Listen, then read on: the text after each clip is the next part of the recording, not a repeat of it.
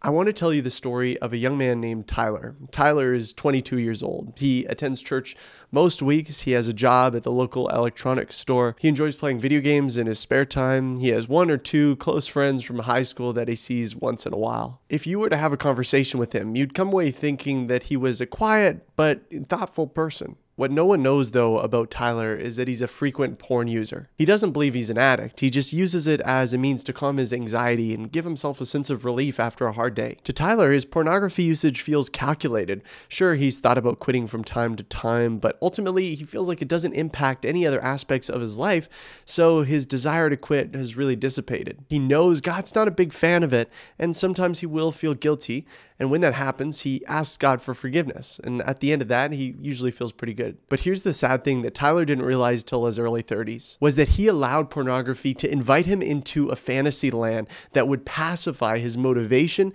his desire, and his purpose. If you don't want to make this mistake, keep watching. Remember this, porn pacifies people to buy into a reality that doesn't exist. Think about the sexual element for a minute. Pornography enables almost instantaneous sexual gratification with zero risk and zero effort. That's not real life. The truth is that God has instituted good and natural motivators that should push us into action. Think about it. The fact that you have a desire to eat pushes you to work. It drives you into the action and risk of applying for a job and showing up at that job and enduring the challenges that might arise. But then at the end of 2 weeks, you get your paycheck and you get to enjoy the fruits of your labor. That desire for food drove you to take a risk and be consistent at a job that didn't invite you into immediate gratification, but ultimately led you into purpose. Okay, let's be really straightforward here. Bring it back to the realm of pornography. Okay, you desire to be with somebody sexually. Most people do. What pornography invites you into is that instant gratification, right? So your desires and your motivation is nulled because you can get it from the screen, right?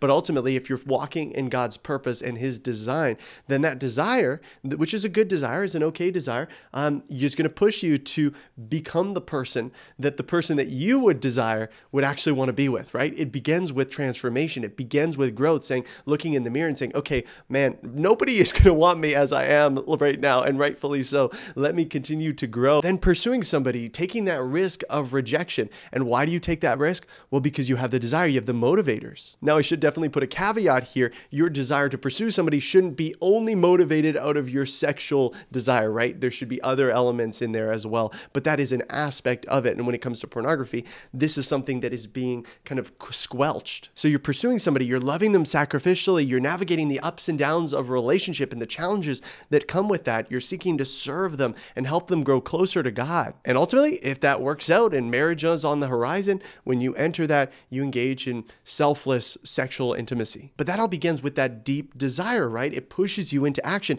It pushes you into risk. This is a key thing to remember next time you're tempted to watch pornography. When you pacify the desire, you nullify the movement. By watching pornography, you are stifling the movement that God wants to bring about in your life. Here's how I think about it. Pursuing God's calling on your life requires risk, whether that's building a relationship, starting a business, being vulnerable, seeking to serve people. You have to put yourself out there. You have to take these risks. You have to be okay with receiving rejection. But in order to accept the possibility of rejection and failure, you need to be secure in your identity and who you are. The really troubling thing is that porn kills confidence. It kills identity. It kills internal security. So that being the case, the idea of stepping outside of what we've grown accustomed to in our kind of safe bubble of fantasy land, the idea of stepping out of that seems that much more intimidating. So how do we begin? How do we begin to build and stop pacifying these good desires? First, we must take the words of God to heart when he says, flee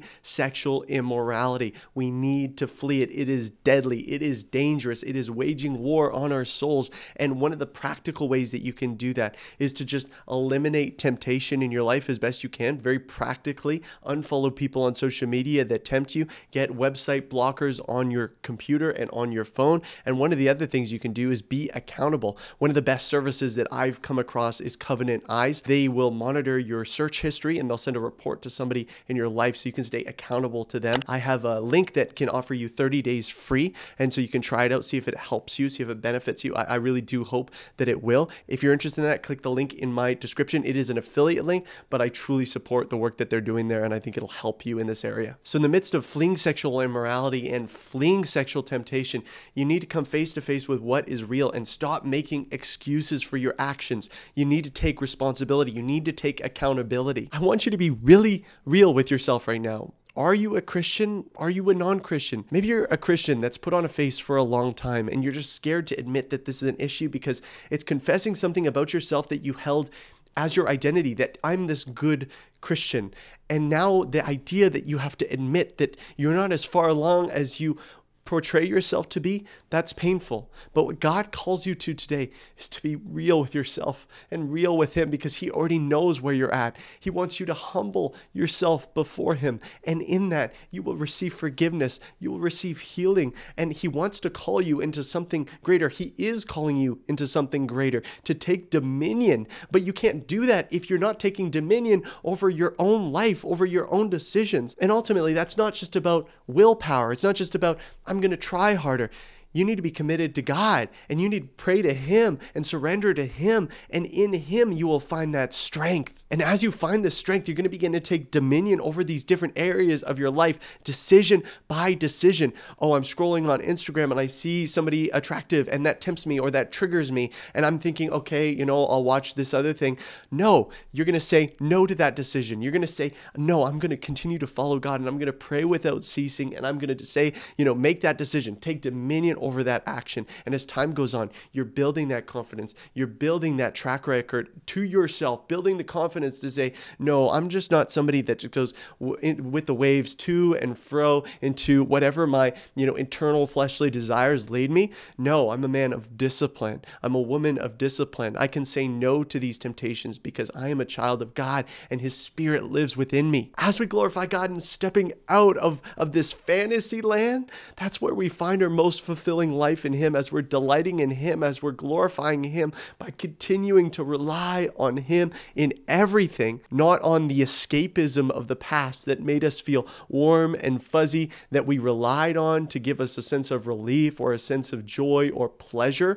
No. We put that aside, and now we're looking to Christ, and we're looking at His calling on our life, and we're taking dominion over these things in our life. And that's gonna fuel you. That's gonna propel you. That's gonna launch you. You're gonna begin to see so many aspects of how God has gifted you that you never saw before, because you were so pacified and subdued by this pornography in your life. But now, when you're free, man, you can just see all these avenues, all these doors open up, because you're stepping outside of what is safe and taking risks and being okay with rejection, because ultimately you know where your identity is found and you have confidence in who God has made you to be and where He's taking you. Thanks so much for watching this video. If you enjoyed it, subscribe, because I'm putting out new videos every single week. A huge shout out to everyone on Patreon. You guys know it's my heart, it's my mission to continue to make content on this channel that equips people to follow Jesus daily.